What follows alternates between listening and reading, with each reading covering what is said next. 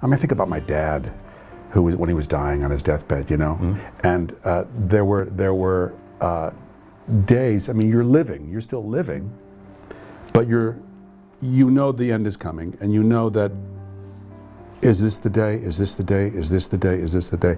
And the waiting for the inevitable was just. I mean, that's something that hits me in a real core place. And our relevance in the universe.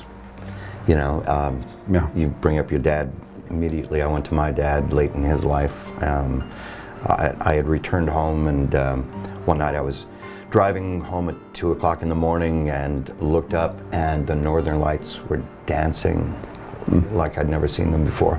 And my dad was asleep, and my mom had passed away. The house was empty except for my dad, and I woke him up and I said, "Come here, you need to see this," and brought him to the window, and his jaw dropped, and he stood there. Talk about a long silence.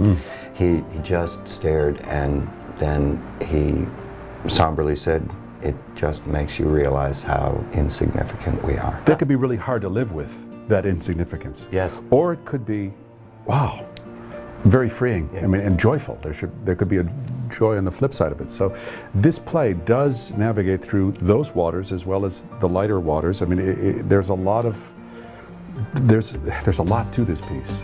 I mean, it's chock full of gems like that, and then lighter moments, and funny stuff, and tragic. It's all tied up together in the human experience that we're all walking through.